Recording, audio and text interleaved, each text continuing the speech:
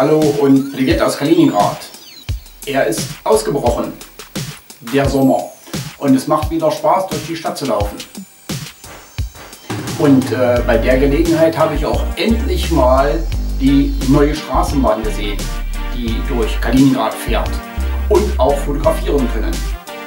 Das ist übrigens die einzigste neue Straßenbahn, die wir haben. Wir haben auch nur noch eine Straßenbahnlinie. Gefahren bin ich mit der Straßenbahn noch nie. Aber wenn es nach den Vorstellungen vom Vorsitzenden des Kaliningrader Stadtrats, Andrei kaputt geht, wird ja die Straßenbahn wieder animiert in Kaliningrad. Dann schauen wir mal, was die Zukunft bringt. Übrigens bin ich an diesem Tag insgesamt 3 Mal gefahren, nicht mit der Straßenbahn, sondern mit Bussen. Eine etwas ungewöhnliche Verhaltensweise, weil ich ansonsten nur zu Fuß laufe. Und ich hatte Pech. Warum ich Pech hatte? Ich habe keine Glücksfahrscheine erhalten.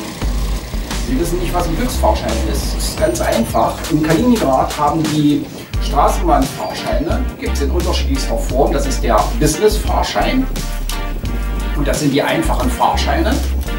Sie kosten auch alle das gleiche. Eine 6-stellige Nummer.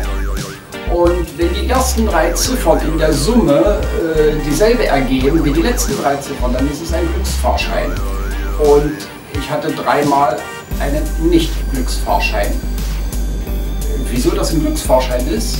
Na, was meinen Sie, wie glücklich Sie sind, wenn diese beiden Summen übereinstimmen? Probieren Sie es mal. Fahren Sie mal mit dem Kaliningrader Nahverkehr.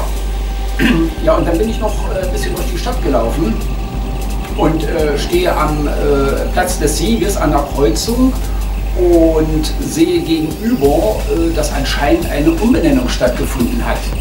Und dann stehe ich lange vor dem neuen Straßenschild und lese Sikve Rovedi. Was ist denn das? Bis ich dann feststelle, oh, das ist ja die englische Übersetzung und mich dann daran erinnert habe, dass wir ja in diesem Jahr die Fußball-Weltmeisterschaft haben. Mitte Juni beginnt sie und die Stadt hat versprochen, in den wesentlichsten Straßen die doppelte Bezeichnung einzuführen, Russisch und Englisch.